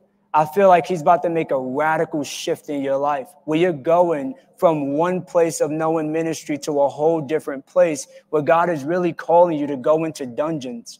He's calling you to go into deep, dark places to rescue men who was hurt, men who was abused, men who was abandoned, men who was accused. I really see you rescuing the hearts of men. But I believe God is about to blow on your mind when it comes to receiving revelation of the word of God. I feel like you've made some recent sacrifices concerning your personal life, where God is about to use that to promote you in wisdom. You've made a smart decision.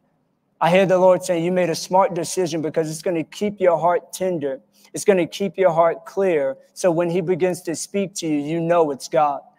So I really believe that a shift is coming to your life to promote you in God's kingdom, because you've I literally saw you laying in like your living room or something, and you were crying out to God for something different. You didn't want normal. It was like you were screaming out to him, like, I need something different. I need a change. I need something. I need acceleration. Just do it. Right? And it wasn't from a place of you were greedy. It was a place from you were hungry. It was a desperation on your lips saying, God, fill me again. Fill me again. So I'm going to pray for you and release the fire of God on you. So, Father, if someone's near him, just put your hand on them. Father, in the precious name of Jesus Christ, would you fill him again? Would you fill him again? Fill him again. Fill him again with your power, with your wisdom, with your stamina. I hear the word stamina. Lord, give him stamina to do exactly what you have called him to do. I hear the Lord saying, stop trying to figure out all the ins and outs and the details and just obey me every step of the way. Just obey me in every step of the way. If it's a small group, just obey me in every step of the way. If it's a prayer night for men, just obey me in every step of the way. You will speak. I heard the Lord saying, you will speak. You will speak. People will book you to speak and preach the gospel of Jesus Christ. And when the time comes, don't hold back what's in you. When the time comes, don't hide what he has given you. The Lord has given you such a prophetic anointing. But there's many times where you can be bold about your prophetic gift, but only around prophetic people. And when there's non-prophetic people in the room, it's almost like you get afraid. What would they think? But the Lord said, I placed you around non-prophetic people so you can show them what fire look like. Get ready for a series of dreams concerning your calling. Lord, I just pray right now over his dream life that you begin to speak to him and show him the instructions that you have for him concerning this time in Jesus' name. Amen. And for Tim, I begin to see this thing happen in your mind. And I don't know you personally. I don't know your story, but I did see you as a kid. And it's like you were tormented up here. You were tormented up here, where it's like you couldn't think straight. Your thoughts would get away from you. You would know stuff, and then you forget stuff. You would sense something, but you would think that you're going crazy. And I saw the Lord doing something up here, and it's really just this creative anointing that he has put upon you. This creative ability that you're called to pioneer from behind the scenes, but it's going to promote what's in front of the scene. And I believe that God is going to use you as a true pioneer when it comes to creativity. This is making sense to you? Okay, come on, come on. I love it. Come on, that's beautiful. But I just believe God is about to do something very, very beautiful for you. Let me pray for you really quickly. I feel God about to do something. Father, I thank you for this mighty man of God, Tim. I thank you for the mind that you have given him, that you have given him the mind of Christ, even when he thought he didn't have it. Even when he didn't believe that he was a new creation, he still was a new creation. Lord, I pray right now that you stir up the fire of God on the inside of him. Thank you, Jesus. I also see in you, you need to connect with Windu because both of y'all could do this together. I see you going out and hitting the streets and evangelizing, preaching the gospel with fire and boldness. There's a boldness that God has placed on you. You were bold for the kingdom of darkness, and when God saved you, the enemy tried to keep you from being bold. But Lord, I pray that you make them bold. Make them bold to preach the gospel. Make them bold to declare the word of God. Make them bold to ask people, do you know Jesus Christ? Lord, I thank you that he's a person that people are not afraid to get around. He carries such a gathering anointing. He can gather 100 unbelievers for an event that promotes Jesus. But Lord, help him. Help him. Help this man of God to see clearly. And Lord, I hear you saying to impart to him the prophetic anointing that you have put on my family. Lord, I release that oil on him. The same anointing that you have given me, give it to him double. I release that anointing of words of knowledge, of words of wisdom, of miracles, seeing deaf ears open. Let it happen. I hear the Lord saying, step out this week. In this week, you're going to see a miracle. Not a headache, not a little back pain. I said a miracle.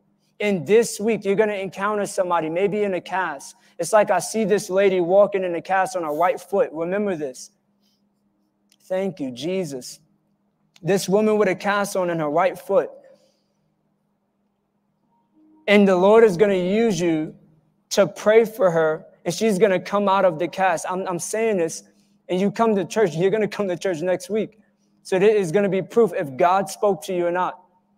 So, Lord, I just pray that you give him the boldness. You give him the boldness. You give him the eyes to see. You give him the sensitivity to feel. You give him the courage to take action. You give him the wisdom to walk in your timing. I don't know if you do music, but I see something really musically coming on you. Thank you, Jesus. He's shaking his head. That's good. Come on. Hold on. So, Father, I just thank you. It's like I saw him, man, I saw you, and this may be far off, but I saw you producing stuff. And I saw you mixing stuff and making beats, and it was pretty crazy. It was pretty dope. Lord, I ask that you do that for him, for Jesus. Lord, I ask that you increase his prophetic sight to see and hear the songs before they're played. That's what it is. He's giving you an anointing to hear the songs before they are played. Before the artists come to you, there's going to be a beat stirring up in your heart already. Watch this. Man, sometimes I wish you could just follow up all the time, but you can't all the time. I feel like God is about to launch you. He's about to launch you. Not just media, but I see you about to walk. You're about to walk heavy in music. I don't think you even wanted media all the way anyway. I think it was music that you're called to. So yeah, man. Finally, right? I love it. So Father, I thank you for this precious man of God. Would you stir up the gifts of the Spirit in him? Would you keep him up to seek your face? In Jesus' name, amen. Wow. Okay. Let's give God glory real quick. Woo. Man, I could go to sleep in these couches, but I'm not, I promise. Guys, we're about to just go ahead and leave and go. And anything else? Do you have something? Nope. Are you sure? Positive. You positive? Yes. Okay. So we're going to go ahead and just hang out. If you need prayer, just come to the front. Personal. I need prayer for my marriage. I need prayer for my finances. I need prayer for my family. Run to the front. Do not feel ashamed. We're a family. We're going to have prayer ministers who come up here, and they're going to labor with you. And you guys could come up now if you want to. They're going to pray with you. If you want to be baptized in the Holy Spirit with the evidence of speaking in tongues, come to the front. Yes. The fire of God is going to fall on you. I guarantee it. I guarantee it. How many people do not speak in tongues right now? Like you're not baptized in the Holy Spirit. Wow, we got all these tongue talkers in the room. Let's go. Come on. But some of y'all shy. Don't be shy. That's not a fruit of the Spirit. If you want to be baptized in the Holy Spirit, pretend you're coming up here for finances and let them feel you.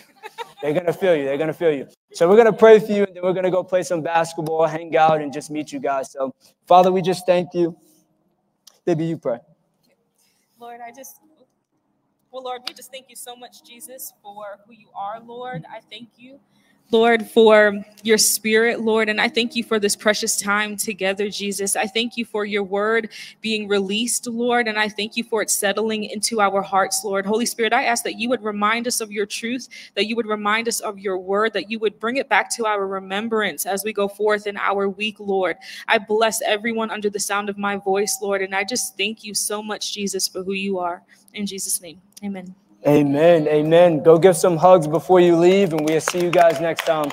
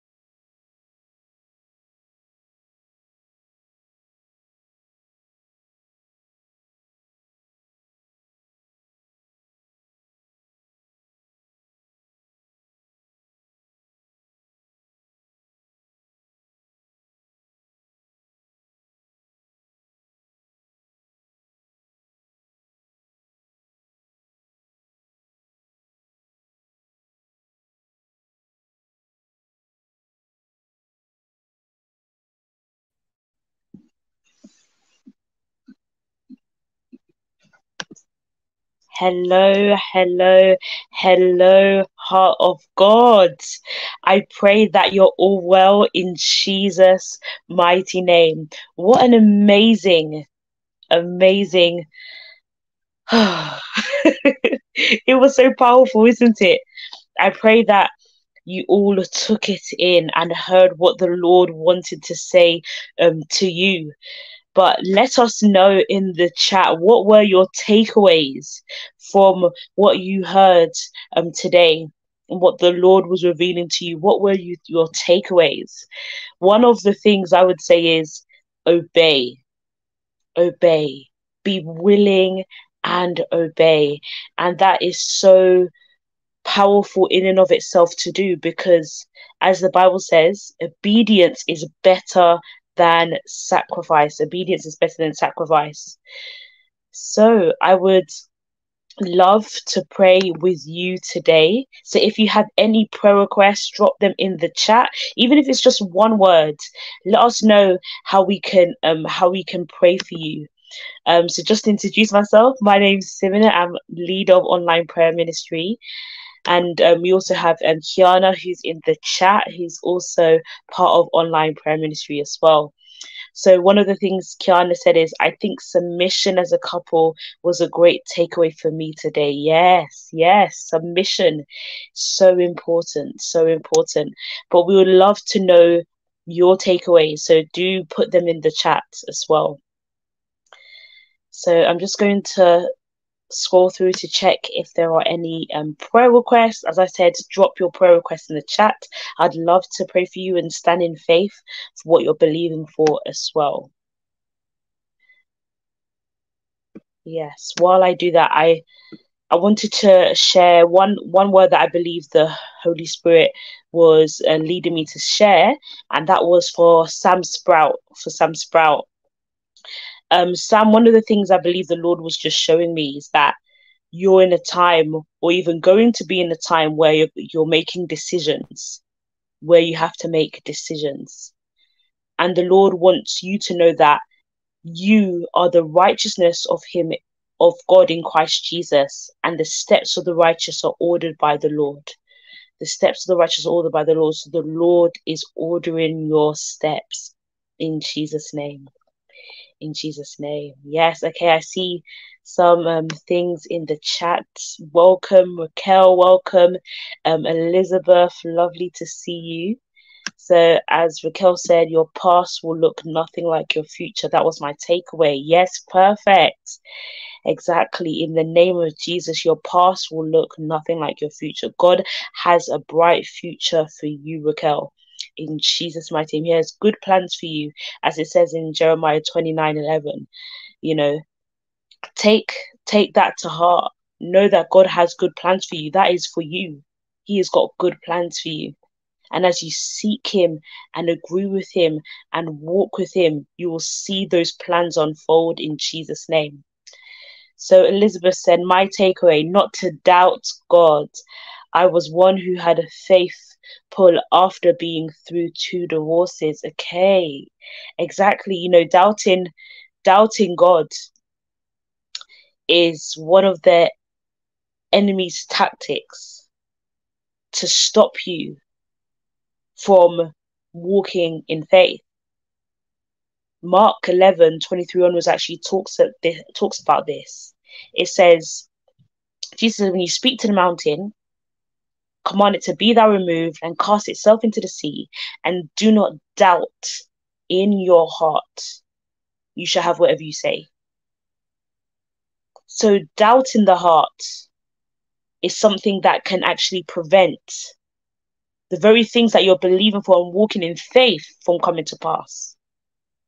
And a way to get rid of doubt in your heart is to esteem God, who He is, and His ability in the situation, more than that very thought that's trying to come against, that thought that's trying to rise up against the very knowledge of God in your mind.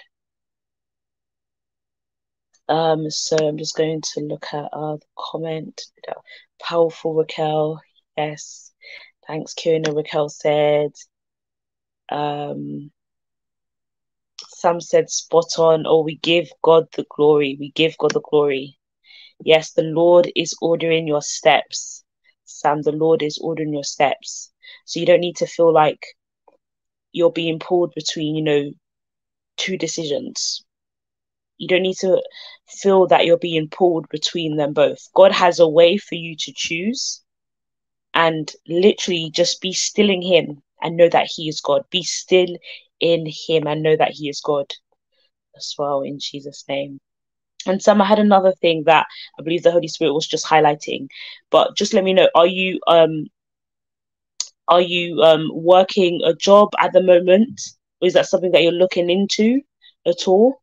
But let me know. Let me know if that's correct or anything like that. And then Raquel said, thanks, Simona, amen. Oh, we give God the glory. God is good. God is good. God is good. But yes, do let me know about any other takeaways. These are good. Let's encourage each other and let's remind each other of the very things that we've been listening today, and as the Holy Spirit is leading us from the wisdom that we've received today, in Jesus' mighty name. Just saw Sam said, yes, I'm working right now. I was just discerning, but are you looking for another job? Are you looking to move into almost like a higher position, something that is closer to the desire that you have in your heart? And then Raquel said, I wouldn't mind prayer for my family. Thank you. Yes, let's pray for your family. So Heavenly Father, we give you the glory, give you the praise. Thank you, Lord, for who you are. Thank you that you are good, Lord. Thank you that you are God, that you never leave us nor forsake us, so that we can confidently say that you are our helper. We shall not be afraid. What can man do to us? Nothing. Heavenly Father, I commit Raquel's family onto you.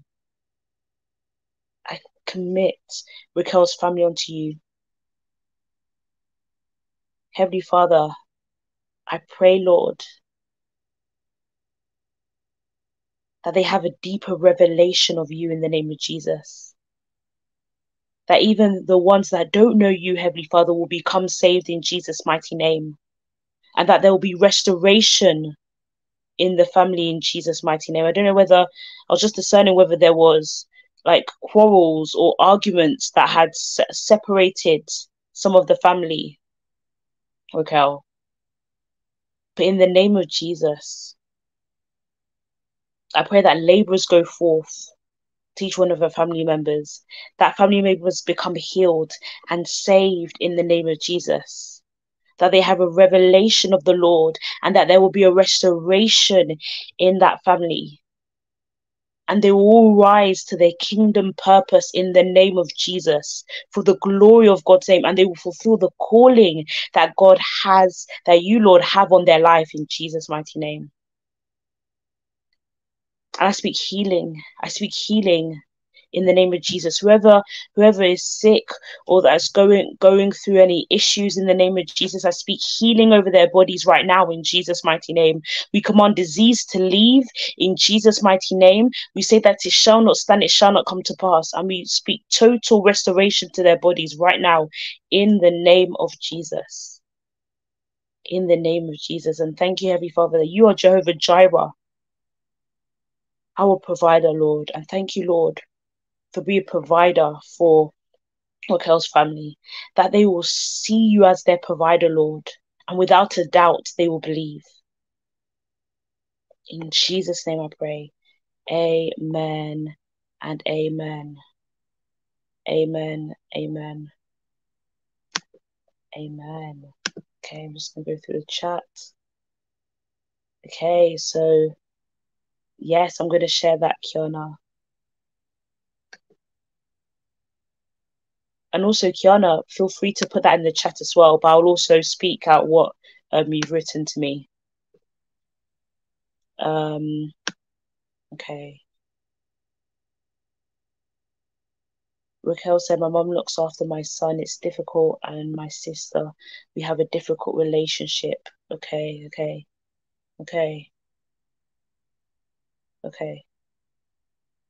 So, okay, so, well, we thank God. We thank God. We speak. Well, we pray for restoration, Raquel, in Jesus' mighty name. We pray for restoration in Jesus' mighty name. Hello, Antonia. Yeah, that's fine. That's fine. You can definitely watch it back, Antonia. But let us know if you have any prayer requests or even just a word that you want us to share. Oh, okay. Thank you for sharing, Sam. You're not currently looking for one. However, if the opportunity presents itself, you will not be opposed to it. I just believe, I will share what I believe I heard the Lord say, but promotion. I really believe increase is coming to you in regards to work, or even things also that things that you are calling, God is calling for you to do in regards to work, in terms of you putting your hands to things. I really believe that for you. And I'm just going to read out what Kiana said. So she said, for Elizabeth, she feels like God is saying, invite him in the process. That she knows that you spoke about marriage, but God wants to be in the process, in the decisions that she's making and will make, in Jesus' name. Amen. Amen. Amen. Thank you, Kiana, for sharing that. Thank you for sharing that. Okay, Elizabeth. Finances and provision. I have until Friday to pay off my tuition balance before financial withdrawal. Also looking for roommates to help contribute towards the lease. Okay, well, let's stand in faith, Elizabeth. Let's stand in faith with you towards lease. Yes, okay. So Heavenly Father, we give you the glory, we give you the praise. Thank you, Lord, who you are. Thank you, Lord, for your love for Elizabeth. Thank you, Lord, that she's constantly on your mind. Heavenly Father, thank you, Lord, that you are her provider, that you've blessed the works of her hands. Heavenly Father, her request is about finances and provision. And Lord, we acknowledge that you are Jehovah Jireh, her provider. Heavenly Father, Lord, we pray, Lord, that her tuition balance will be paid for in Jesus' mighty name. Thank you, Lord, for providing for her. And she also mentions that she's looking for roommates to help contribute towards the lease. Heavenly Father, in the name of Jesus, we ask, Lord, that roommates are provided for her. The very people, Lord, that you have, in the name of Jesus, the very people that you have called, Lord, to help contribute towards a lease for her. Thank you, Lord, for providing those very people, in the name of Jesus. Thank you, Lord. Thank you, Lord. And I also believe this same thing for you, Elizabeth, that the Lord is calling you to put your hands to things that God is going to provide for you through. He's going to provide finances for you through. I think there's some ideas that you might have received just in the moment where you kind of put aside and never really delved into it too much. I think you're doing business already or things like that. Correct me if I'm wrong, but I think that's what I remember that you told us last time. But I actually believe that there are ideas that you've received where you've put them down, and God wants to remind you, and he will bring things to your remembrance again, you know, in the name of Jesus, and things that you're going to put your hands to that will allow cash flow. Things that you might not even remember right now, but God is going to bring ideas to you and bring things back to your remembrance, I believe, in Jesus' mighty name. Amen, amen, amen. Sam said, amen. I receive it. Amen, amen. Oh, we give God the glory. God is so good. God is so, so good. God is so faithful. God is so faithful. Well, it's lovely to see you all here. It's been a blessing to pray with you all, for you all, to stand in faith in Jesus' mighty name. Yes, and Kiana said, love you all. Oh, we give God the glory. But yes, and also do share testimonies. Do share testimonies as well. We would love to hear the things that God has done for you in Jesus' name. I just see Elizabeth's comment says, yes, you're correct. Thanks for the word and prayer. Amen. Amen. Yes.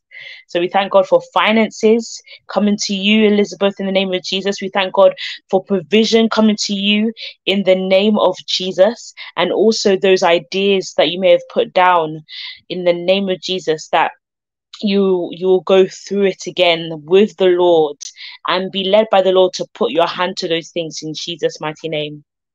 In Jesus' name. Well, I pray that you will have a blessed week. I'm going to pray for you all right now before we go. And in the name of Jesus, see you all next Sunday for more of the Word of God. So, Heavenly Father, we give you the glory, give you the praise. We give you the glory, give you the praise. Lord, thank you, Lord, for bringing us together. Lord, I pray for everybody here, everybody under the sound of my voice, Lord. I pray, Lord, that they will have days and days and the rest of the year to come where they will increase in the knowledge of you, Lord, in seeking you and knowing you and spending time with you, Heavenly Father. Also pray, Lord, that as they seek you, Lord, that they will give them a spirit of wisdom and revelation, so the eyes of the heart is enlightened, Lord, to what you have for them. Thank you, Lord, for leading them in the name of Jesus. And I pray that they have a sensitivity to your voice, where they choose to be willing to obey what you've called them to do in Jesus' mighty name. I pray for a blessed week ahead, doing all the things that you've called them to do in the name of Jesus. Thank you, Lord, that you're protecting them, that no weapon formed against them shall prosper. Every tongue that has risen up against them in judgment, we condemn in Jesus' mighty name. Thank you, Lord, that they're covered by the blood of Jesus. Thank you, Lord, that angels encamp around them in the name of Jesus. Thank you, Lord, for leading them, for guiding them, and for directing them. In the name of Jesus. Amen and amen. And another thing that the Lord, Elizabeth, I even think that, and correct me if I'm wrong, but did God tell you another idea yesterday? Another idea yesterday for something for you to put your hand to, another idea, that you could incorporate or do or put your hands to. So I'm just seeing another prayer request. Antonia, yes, let's pray. Let's pray. Antonia said, still praying to get a new job. God told me not to apply for any more jobs, but to wait for the job he has for me. It's been a while. Okay. Well, let's pray for you, Antonia. And if God has said not to apply for any more jobs, it's to be obedient to what God is saying, but wait for the job he has called you. So, Heavenly Father, Lord, we bring Antonia's prayer request to you, Heavenly Father. Lord, Heavenly Father, we pray over her sensitivity to you, Lord, to hear the very job that you've called her for her to do. Thank you, Lord, for providing that very job that you've called her to do, Lord, and to help her rely on you in Jesus' name. Lord, we give you the glory, give you the praise that you are her provider, that you are the one that opens doors, that you are the one that favors. Thank you, Lord, for helping our heart to be willing to obey you.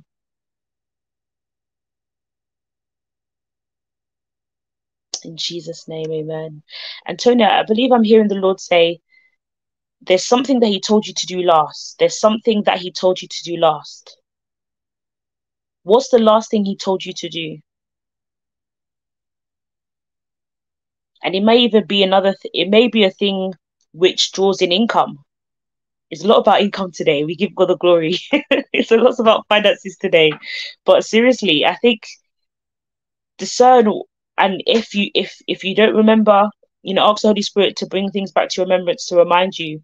But is there something that God's told you last to do that you're yet to do? And it may involve, bringing in that provision as well. Okay, so I'm just seeing the chats. So Elizabeth said yes. Yeah, Elizabeth, that idea, take it to the Lord. Take it to the Lord and let him lead you in it. Let him guide you. Let him speak to you about it. Because as I was praying over everyone just now, I believe I heard the Lord say, tell her about the idea that was said to you yesterday. That was said to you yesterday. So take it to the Lord and let the Lord give you vision and strategy and wisdom in Jesus' mighty name. In Jesus' mighty name. But I really believe the Lord has a lot of us that there are things that God wants us to put our hands to. There are things that God wants us to put our hands to. That He is going to bring cash flow and provision through. So let's heed the voice of the Lord, be willing to obey and sit with him. And anything that we need help reminding, God is faithful. He will remind us. That's what the Holy Spirit does. The Bible says that the Holy Spirit is our comforter, our teacher. He leads us into all truth. He shows us things to come. He brings back to remembrance all that God has taught us and told us.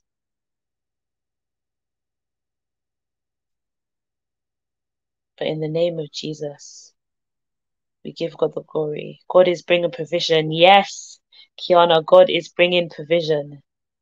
Elizabeth said, thanks for the direction. Amen. We give God the glory. We give God the glory.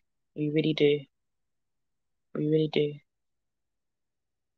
But yes, Antonia, do let us know. Do let us know if there's something that God told you to do last that involves provision with cash flow. It involves provision with cash flow. Yeah, I don't know whether her thing is slightly behind. I just want to wait to see if she does put something in the chat.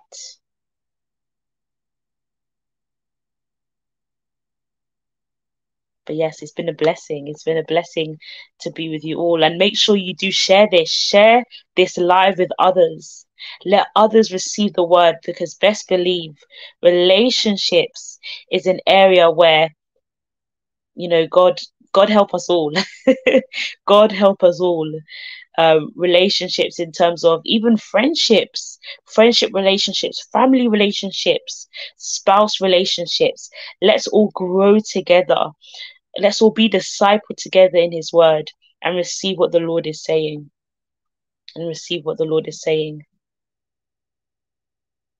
Yes, make sure that you do go back over this and study with the Lord.